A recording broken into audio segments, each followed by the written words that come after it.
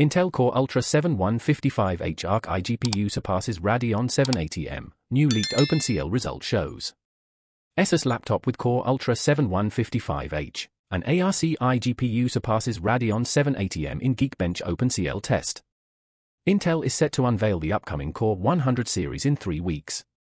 The integrated graphics department will receive one of the biggest upgrades.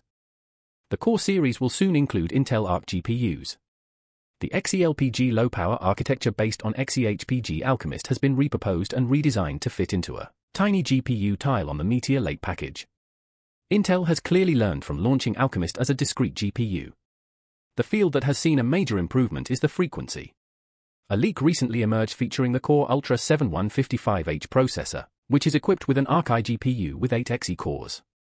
As we know, this is the full configuration of the GPU tile that will also be part of the more powerful Core 9 Ultra 185H CPU. However, as rumors have shown, that high-end part is not yet ready for release, and practically all leaks thus far were focusing on the mid-range 155H SKU. Meanwhile, a new ASUS laptop has made its debut on Geekbench. This system is called ZenBook 14, and it supposedly features this Core 7 155H CPU as well. As a reminder, that's a 16-core and 22-thread hybrid config with boost up to 4.8 GHz. This chip also packs Arc graphics with 8 Xe cores and a 2.25 GHz clock. The clock is significantly higher than discrete A370M graphics, which only go up to 1.55 GHz. Intel has a lead in the OpenCL benchmark over any known Radeon 780M implementation, as we can see. This individual score is the highest reported thus far.